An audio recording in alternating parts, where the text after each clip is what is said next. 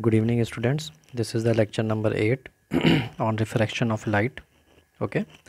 In our last lecture, we have discussed about the refraction of light at a spherical surface, and from that particular derivation, we have find the equation that holds for any curved spherical surface. Okay. That is n2 upon n1 minus n1 upon n2 upon v minus n1 upon u equals to n2 minus n1 upon r. Okay. So our next optical instrument, that is lens. Okay, here we have to discuss about the refraction through the lens. What is the lens? Actually it is a transparent medium which is bounded by two surfaces. Okay, two spherical surface which are spherical in shape. Okay, so both the surfaces or one of the surfaces are spherical. Okay, so lens is a transparent medium bounded by two surfaces of which one or both surfaces are spherical. Okay, so there are two types of lenses. First one is the convex lens, also called the converging lens. Okay, so what is the convex lens? Lens which is thicker at the center and thinner at its end is called the convex lens. Okay, you can see the figure. There are three types of convex lens. First one is the double convex, second one is the plano convex, and third one is the conveco convex lens. Okay, double convex lens, both the surfaces are spherical. Plano convex lens, first one surface is plane and another one is spherical. Okay, and conveco convex lens, one surface is concave and another surface is convex. Okay, so the combination of convex and concave surface is called the conveco convex lens. Okay. Okay, the second one is concave lens, also called the diverging lens. A lens which is thin at the center and thicker at its ends is called the concave lens. Okay, you can see in the figure, thin at the center and thicker at the ends. Okay, these are also of three types: double concave, plano concave, and convexo concave. Okay, in double concave, both the spherical surfaces are concave surfaces. Okay, in plano convex, one surface is plane and another surface is concave surface, and in convexo concave, one surface is convex surface and another surface is concave surface. Okay, so these are the types of lenses. Okay, another topic is the converging and diverging action of lenses. Okay, so what is converging and what is diverging? Okay, so as you can see in the figure, first one is your convex lens and another one is your concave lens. Okay, as convex lens converges all the light rays. Okay, convex lens converges all the light rays coming parallel to its principal axis at a point. Okay, so here you can see this will be your principal axis passing through the optical center. This will be your optical center of this lens. Okay, passing through the optical center, this will be your principal axis. Okay, so the ray which are coming or incident parallel to the principal axis, okay, it converges at a point, at a single point. It converges at a single point. Okay, it is also called converging lens. Concave, whereas concave lens diverges. Okay, concave lens diverges all the light rays which are coming parallel all the light rays which are coming parallel to the principal axis. Okay, that's why it is called the diverging lens. Okay, so converging all the light rays coming parallel to principal axis at a point, and in diverging action all the light rays which are coming parallel to the principal axis okay, diverges all light rays parallel to the principal axis. Okay, that's why it is called convex lens and it is called concave lens. Okay, the converging and diverging action of lens can be explained by considering a lens made up of a large number of different small prisms. Okay, and in convex lens the base of prism is towards the principal axis, and in concave lens the base of prism is away from the principal axis. Okay, so keep in mind just for your knowledge. Okay. Okay, next one is the some important definition which are related to the lenses. Okay, so here we have convex as well as concave lens. This is the ray which is passing, the imaginary line which is passing through the optical center. Okay, is called your principal axis. This will be your principal axis. This is your optical center. Okay, this will be your separation because it is the combination of two spherical surfaces. This is the surface of contact. Okay, and this will be your optical center. Okay,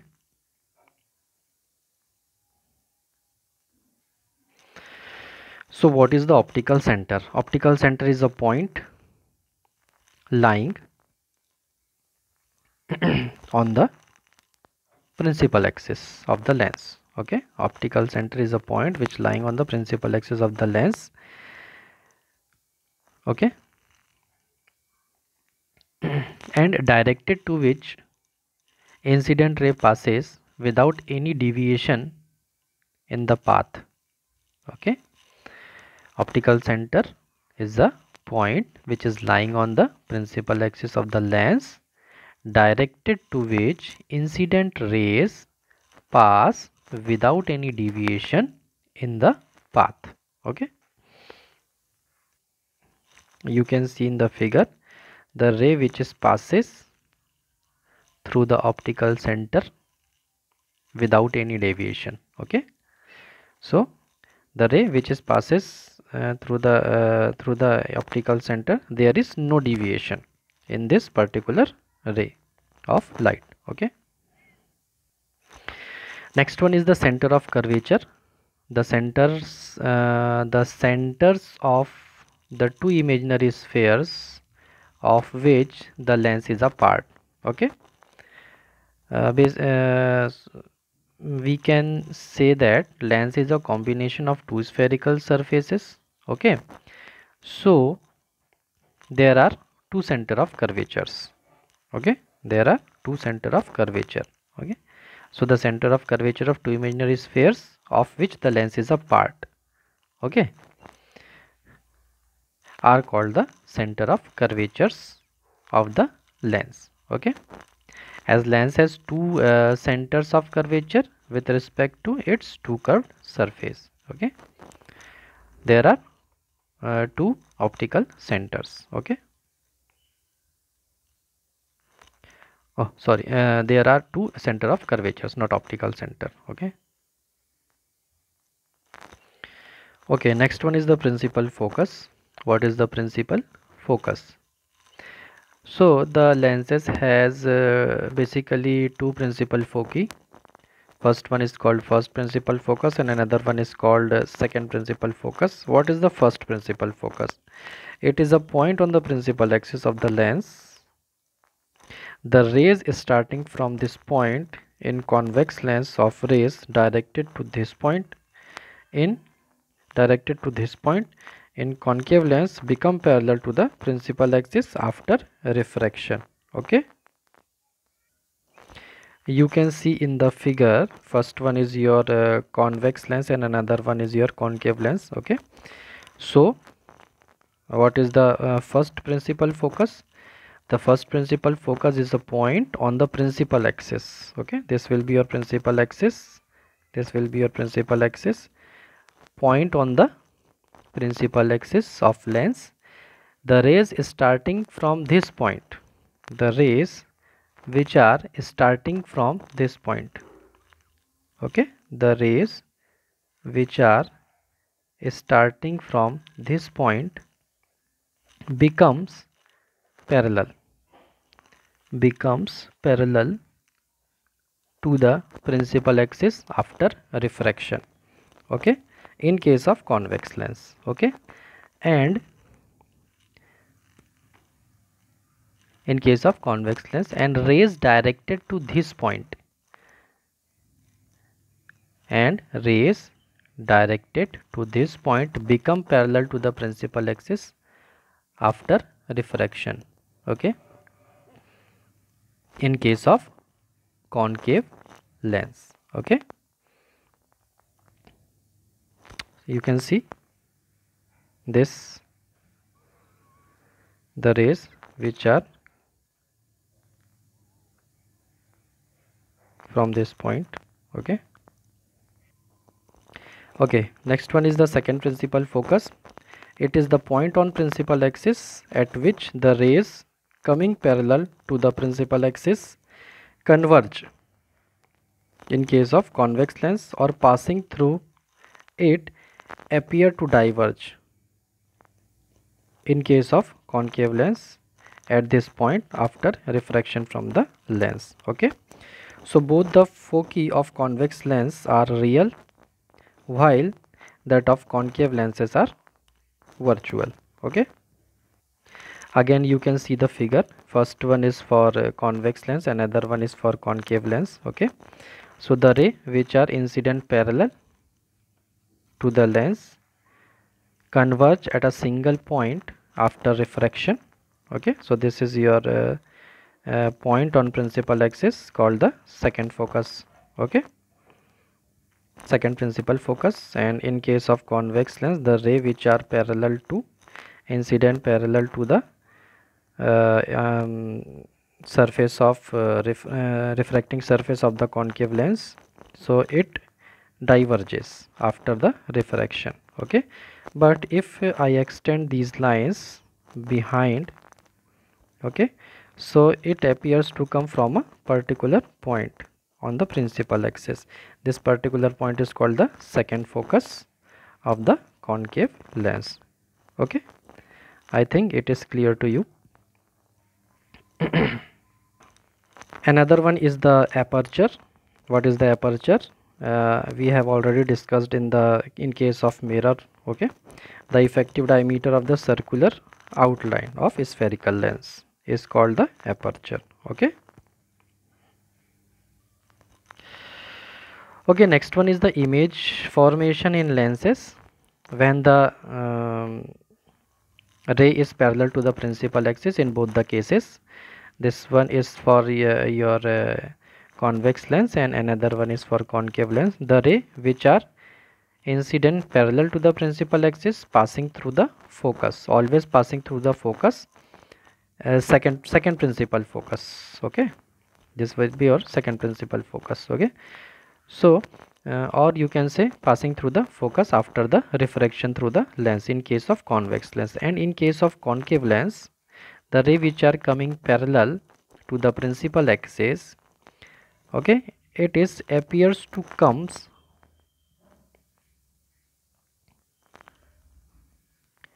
from this particular point. Okay, this will be your image.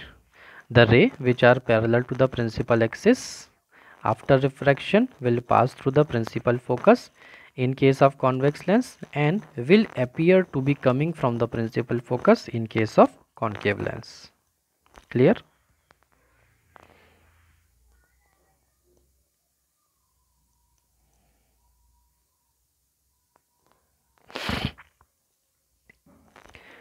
Okay, second one is when the ray is passing through the focus. Okay, in both the cases you can see the ray which is passing through the focus after refraction becomes parallel to the principal axis, okay, in case of convex lens. And the ray directed to the focus will emerge parallel to the principal axis in case of your concave lens, okay. Okay, next one.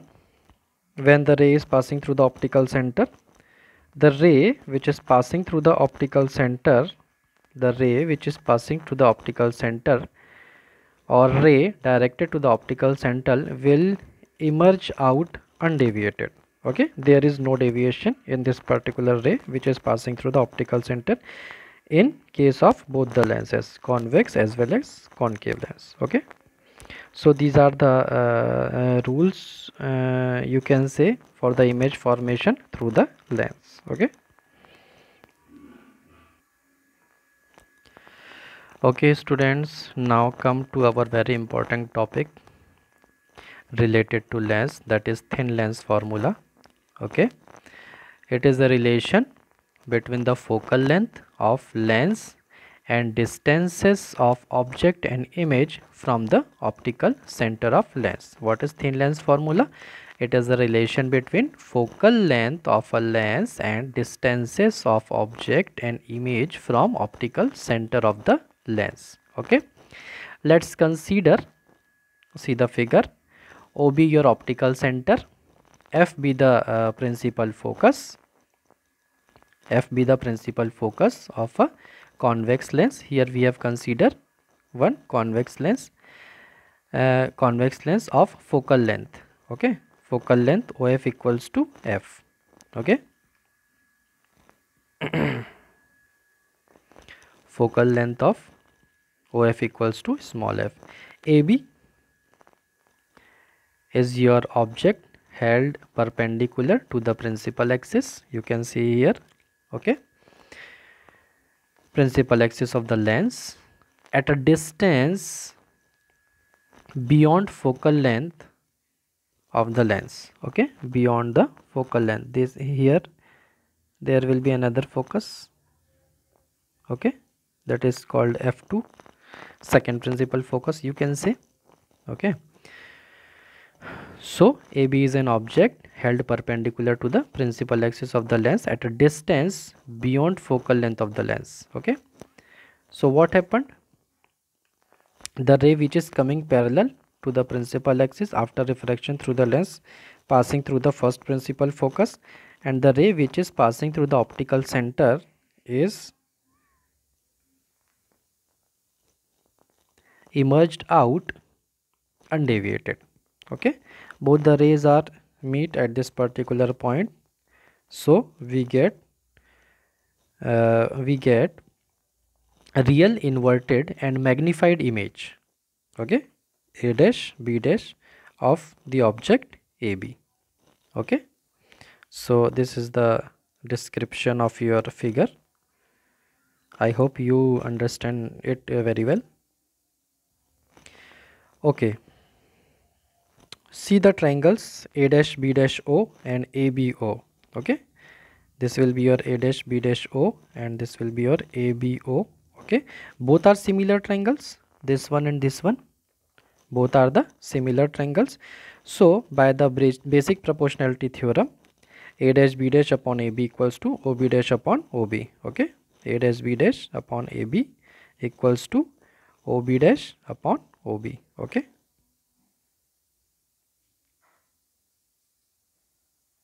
Okay.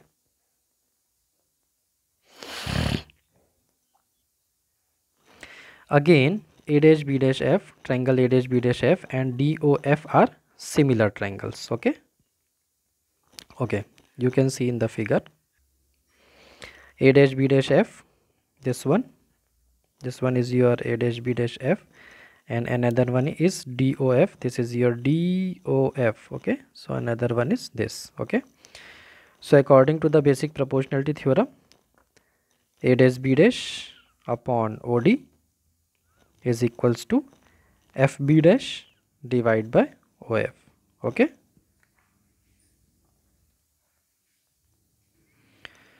Okay, so this will be your ratio according to the basic proportionality theorem, but OD is nothing but it is equals to AB, approximately equals to AB. AB is your object, okay. So AB is equals to OD.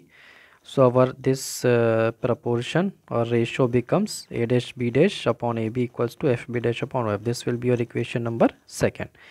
From equation number 1 and 2, okay, the right hand side of both the equation are same, okay. This will be your this is your equation number second, and this is your equation number first. So from equation 1 and 2 we get OB dash upon OB equals to FB dash upon OF, okay. So what is FB dash? This is your FB dash, okay. All the distances are taken from the optical center, so we can write this FB dash is equals to what? OB dash minus OF, we can write. Clear? So our equation becomes OB dash upon OB equals to OB dash minus OF upon OF. What is OB? OB is the distance of object, that is minus U, okay. Left hand side of the lens, at the left hand side of the lens, okay. OB dash is the distance of an image, right hand side, that is positive direction of x, okay. And OF is your focal length, that is positive plus f, okay. You can see also in the, this will be your OB, distance of an object, OB dash distance of an image, OF that is your focal length, okay. Now put these values in this particular equation, so we get V upon minus U equals to V minus F upon F, okay. Or after cross multiply this, Vf equals to minus UV plus UF, or you can write UV equals to UF minus VF, dividing this equation number 3 both side by UVF. So UV upon UVF equals to UF upon UVF minus VF upon UVF.